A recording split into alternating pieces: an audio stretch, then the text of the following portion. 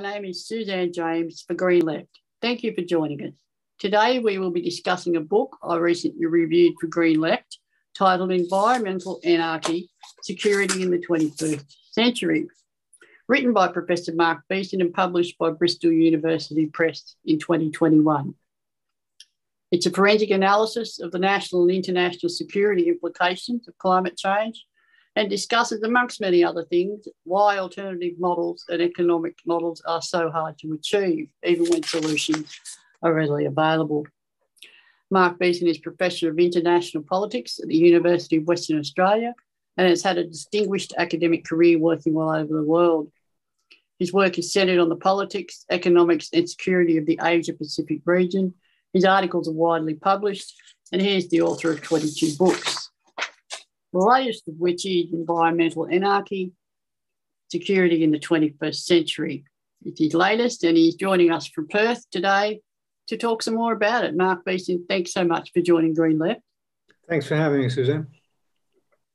Mark, I said in my review of the book that it's not only an international relations text, but it's also a forensic analysis of the security implications of climate change. The book also states we have, less than 10 years of being able to successfully address it.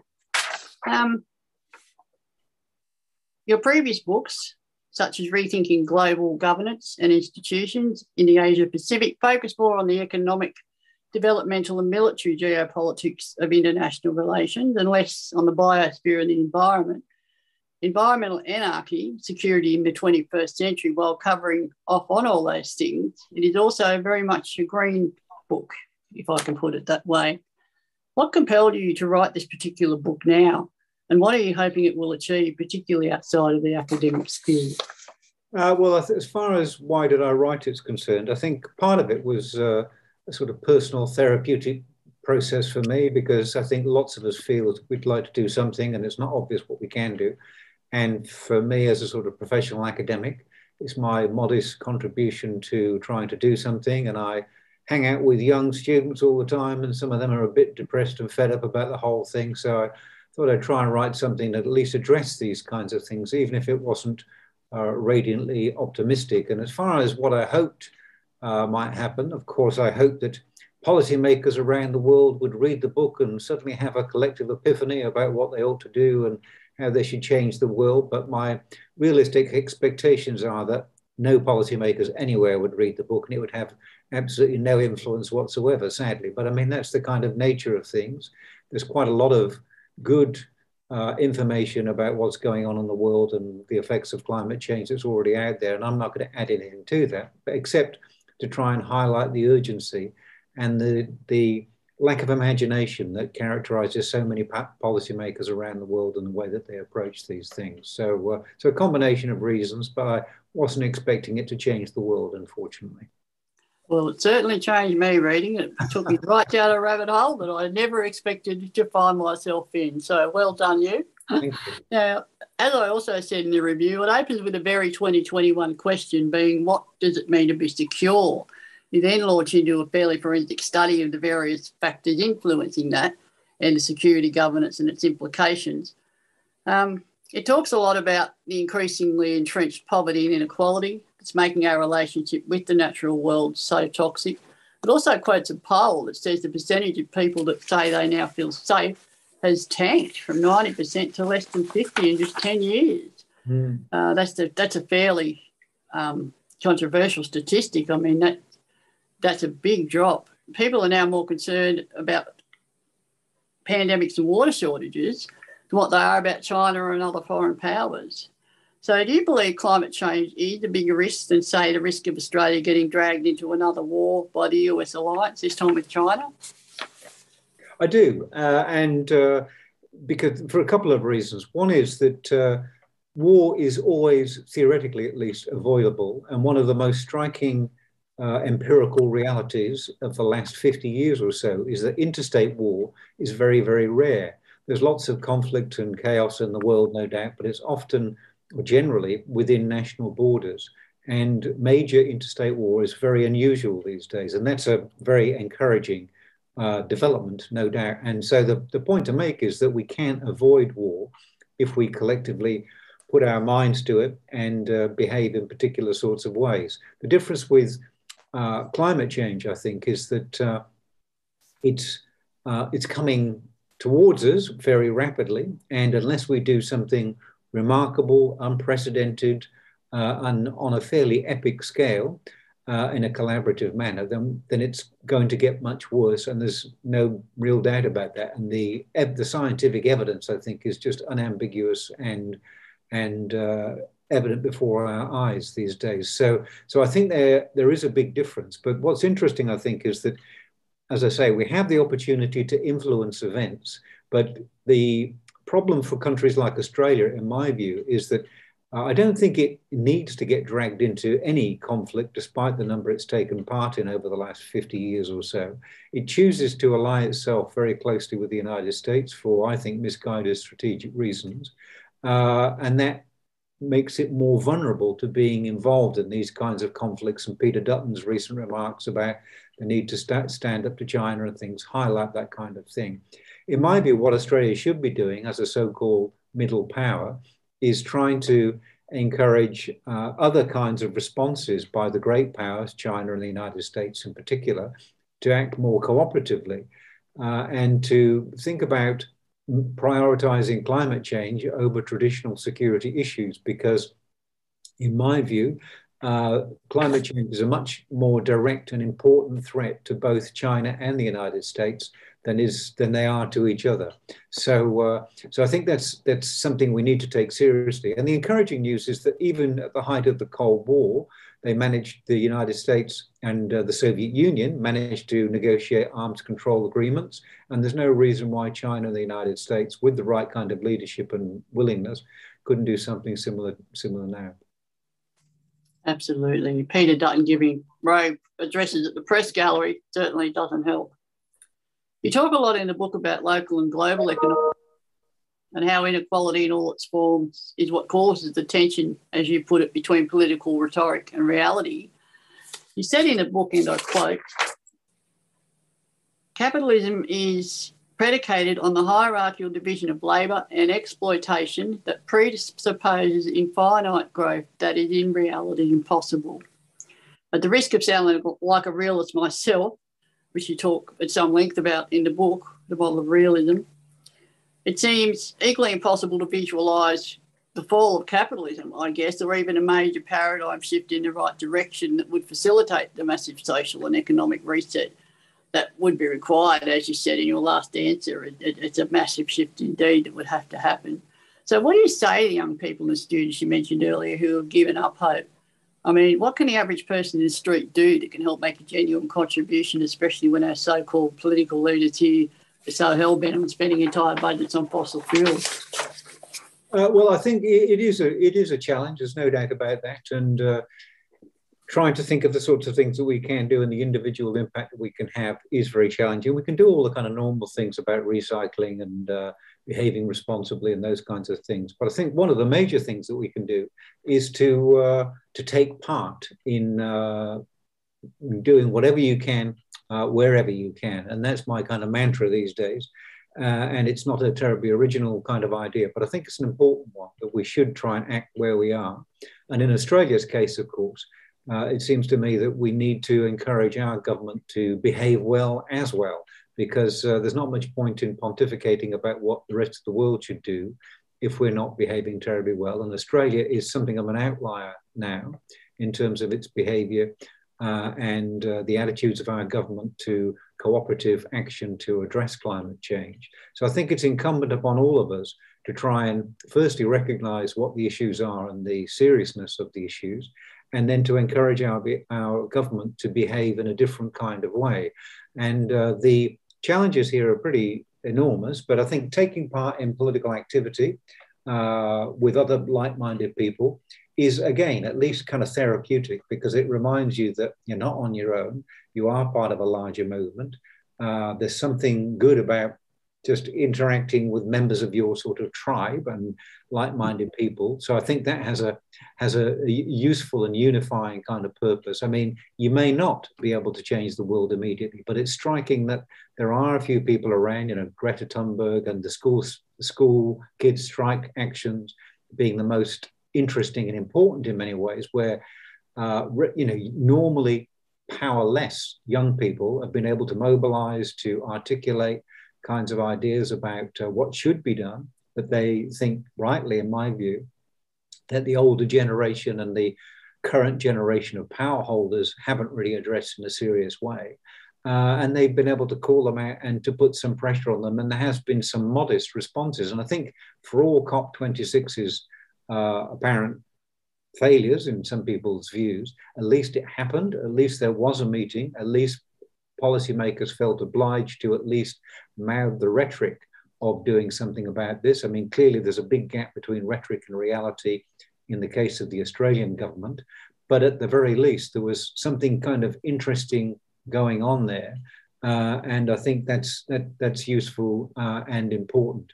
And I think the really big challenge, I think, for all of us and for governments as well, is to begin to prioritize collective interests over individual or national ones. And as far as policymakers are concerned all over the world, and our government is not unique in this, they still think about what's good for their electorate or the people they claim to represent, and they tend to privilege their interests over everybody else's. And I think that's hard for countries to get around. It's hard for individuals to get around, because the first thing that lots of people want to do, if and when the plague passes, of course, is to jump on a plane and fly off somewhere and have a holiday and a good time.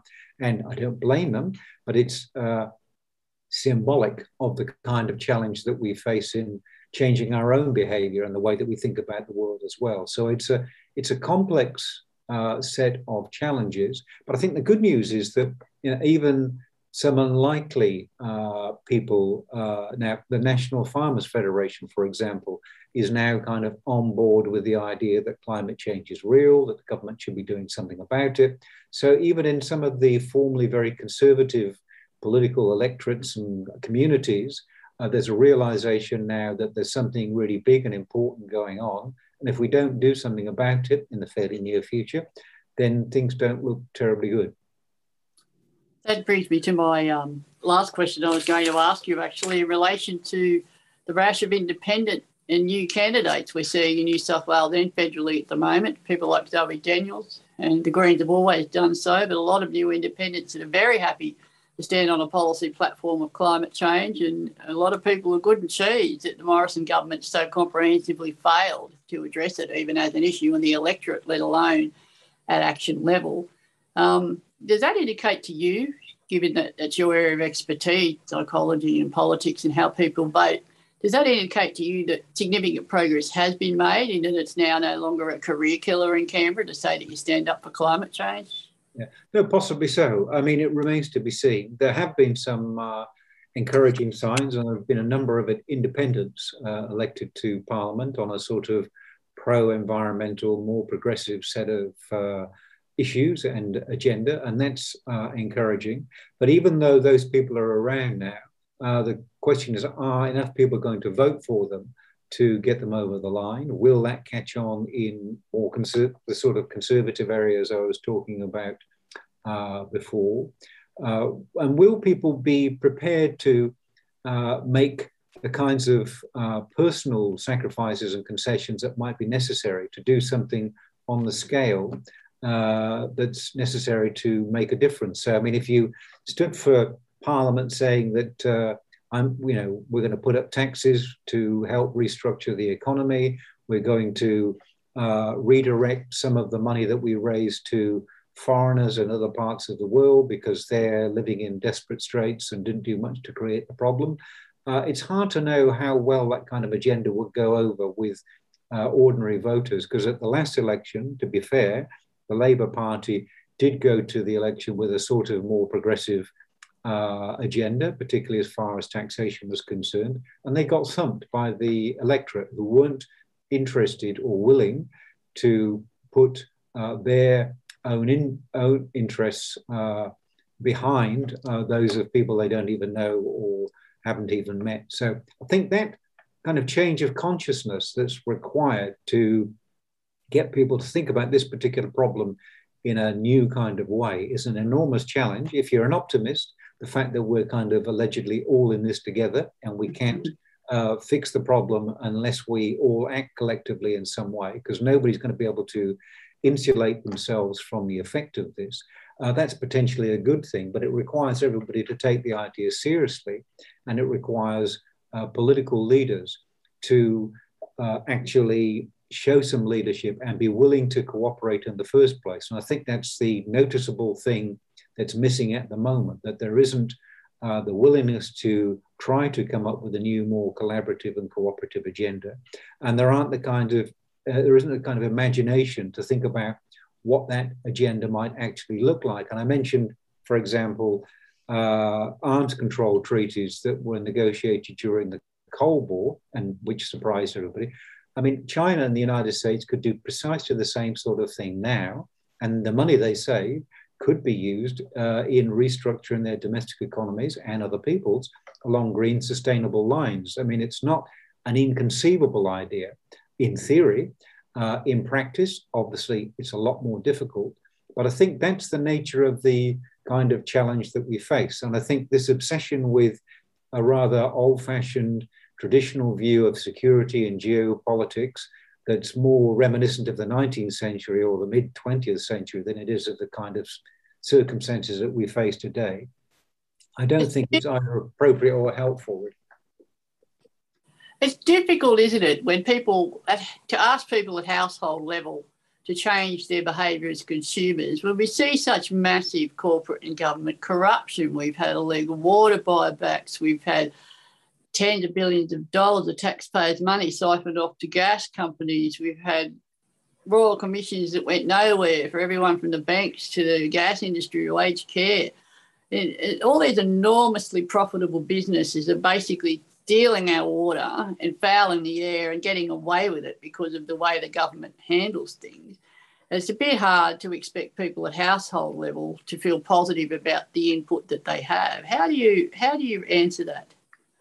Well, I think by trying to, without sounding patronising at all about this, I hope, I mean, I think part of the challenge is to kind of explain the relationship between politics and economic and social outcomes at the national level and at the transnational level as well. And the last is a very big ask. But even at the national level, I think people need to recognise that left to their own devices, some political parties and political actors will always act to serve what they take to be their interests and their vision of how to run countries at particular times. I think the big question mark now is whether some of the people in positions of power in this country and many others quite get what a dramatic and serious situation we find ourselves in now and the limited amount of time available to us to do something about it. So I'm not advocating that people at the kind of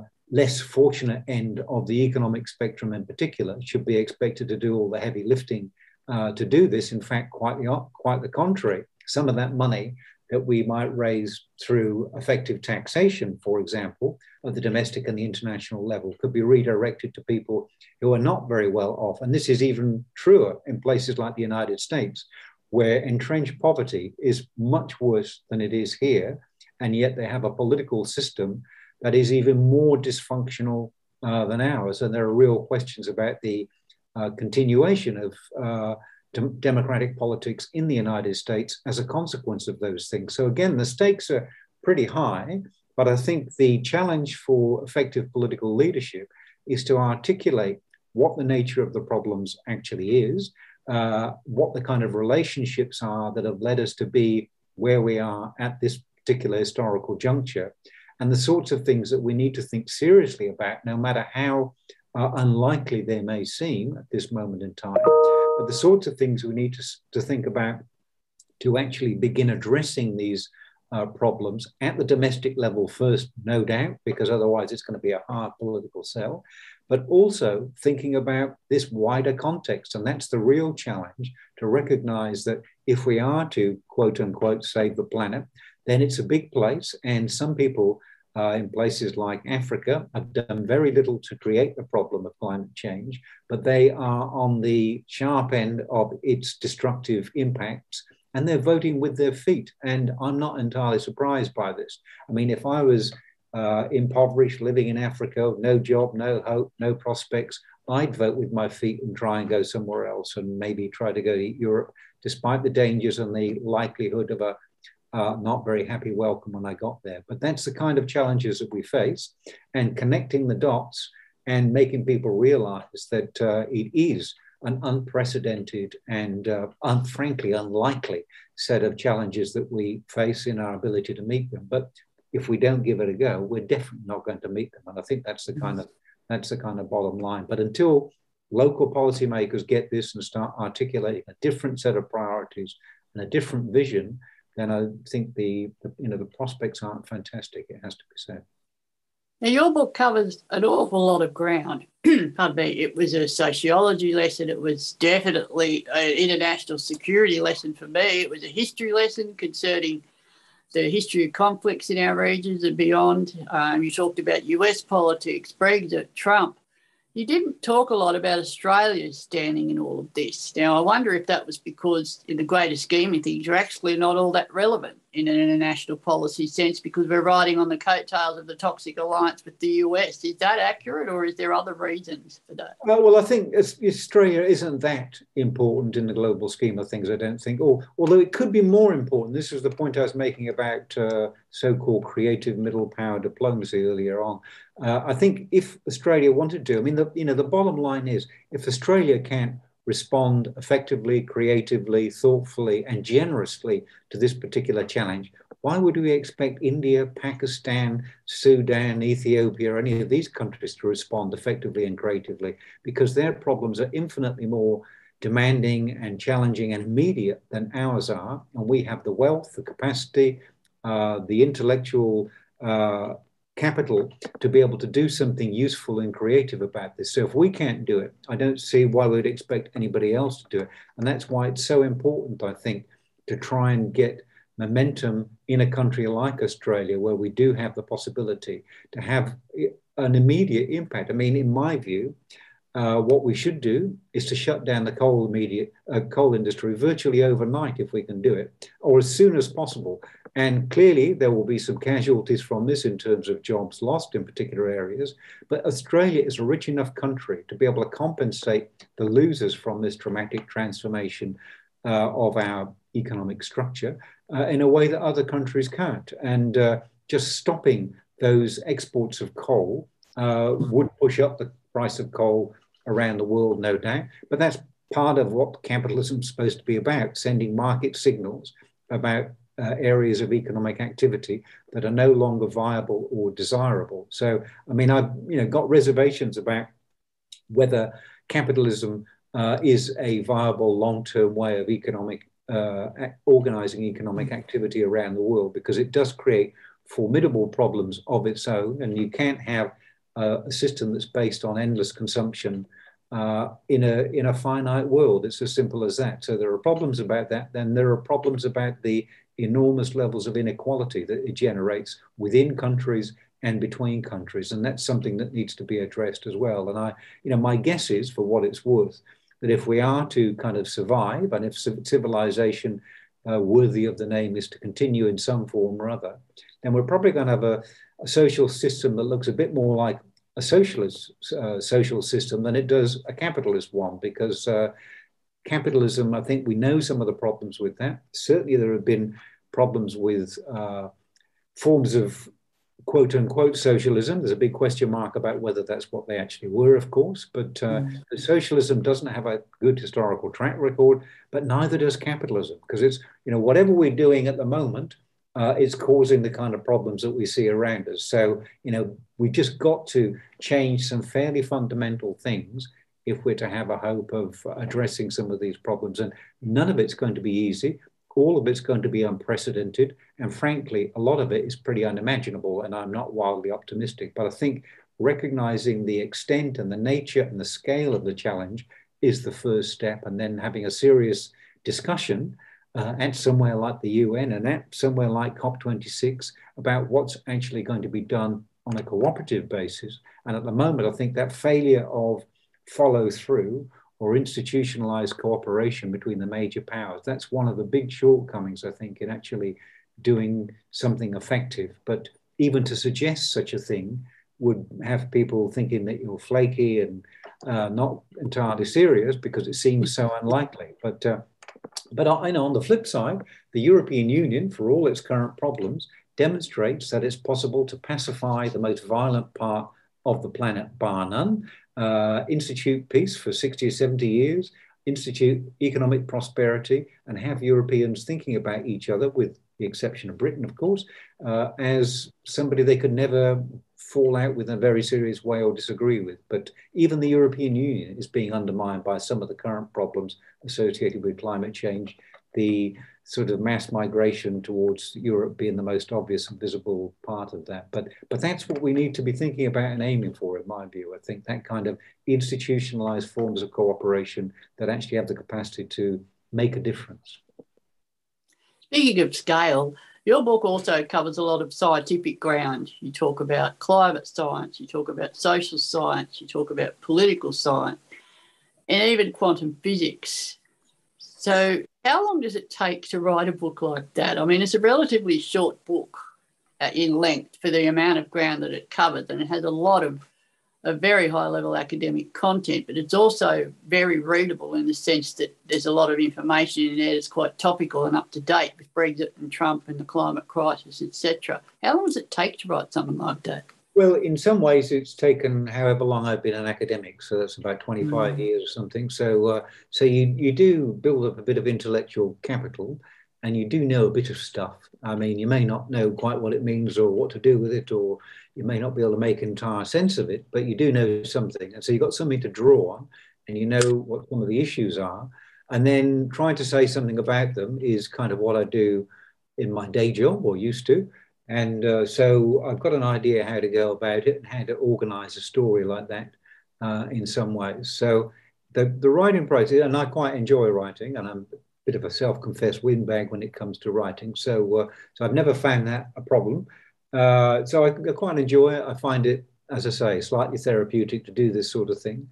So it didn't take, I can't remember how long, but less than 6 months. So, but I had quite a lot of material to draw on and think about. So, but yeah, it's just trying to. I mean, you feel compelled to say something cheery and optimistic, and I found it very difficult to do so, as the last part of the book sort of indicates. This is my Confessions of a Reluctant Realist section. And it's not because I think realism's a good explanation of the world, or it's something that we should draw on in terms of our ideas about policy. Far from it, in fact, because it's a recipe for disaster in many ways and deeply pessimistic. But the reality is that many policymakers, if you ask them to describe themselves, they consider themselves to be realists, and many of their advisors do. And they think that their counterparts in other parts of the world are just as sort of duplicitous, untrustworthy, and mean-spirited as they are. So therefore, it's people like Peter Dutton. I mean, he thinks that his counterpart in Beijing is just like him, and he's probably right. And he's probably, his counterpart is probably not to be trusted, and probably has a mean-spirited view of the world and a zero-sum view of the world as well. But the challenge is to influence the debate in ways that make it clear that people like Dutton have got nothing to offer when it comes to thinking about, quote unquote, saving the planet, or even having more cordial relations with a country, China, that's going to dominate this part of the world one way or another. And the challenge is to make sure that if China is part of the future of this part of the world, which it undoubtedly will be for good or bad, to try and make sure that it's a useful, engaged actor that we can cooperate with when it comes to these kinds of issues. We're never going to see eye to eye with them on everything, no doubt, about authoritarianism and non-democratic practices and doing dreadful things to the Uyghurs and all of that kind of stuff. It's always going to be a problem. But that doesn't mean to say we've either got to think about or actually go to war with them to stop it. So I don't think we're in a situation like we were in 1938 or 39. Xi Jinping is not Adolf Hitler. He may not be the most pleasant chap in the world, and he may be doing dreadful things to the Uyghurs, but it's not kind of that existential crisis at this stage, I think. So we've got to try and learn to work with China. US and China have got to have a working relationship as well. And it's just more important than sort of striking attitudes and being hairy-chested in Canberra, I think. Yeah, the old style politics is definitely starting to wear thin, and he's hoping it's in its death throes indeed. Professor Beeson, thank you so much for your time today, joining us from the University of Western Australia. Congratulations on your recent academic retirement. Look forward to reading your biography in the future. Thanks very much, Suzanne. Pleasure being with you anyway. Thanks very much. Okay. Don't go away. Stay right there. We'll get back to you. Okay. That was Mark Beeson, author of Environmental Anarchy, Security in the 21st Century, available now from Bristol University Press. You can read my book review, which he also... I'm on one of those days, Sorry. You can read my book... The world's not easy. You can read my book review, watch this interview or on video, or listen to the podcast at greenleft.org.au. This is Suzanne James for Green Left. Thank you for joining us.